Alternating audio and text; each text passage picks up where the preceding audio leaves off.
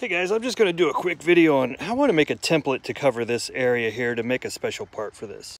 So what I did is I just took a couple pieces of printer paper, taped them together in the back there, you can't see it, and then just taped it across the front. Now I'm going to take my pencil and make an outline. So now you can see, guys, I just used my pencil to kind of trace around the outside to get the general shape. Since it has these curves that are a little different, it might be better to go in the sun. These curves, it's shorter down here than it is up top this way horizontally. So yeah, I'm gonna make a special headlight for this thing. Why is it I get free stuff and then trick it out? I don't know, something's wrong with me. It's okay though. So yeah, we're gonna make a special headlight for this. I'm gonna get a couple LED lights off of Amazon. We're gonna put a switch in, have fun with this, make a little project for this mower that we got for free.